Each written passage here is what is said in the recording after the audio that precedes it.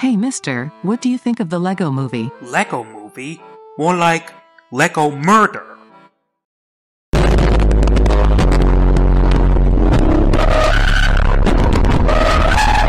I'm only kidding, but the people who made all four of them didn't exactly know the true meaning of Lego.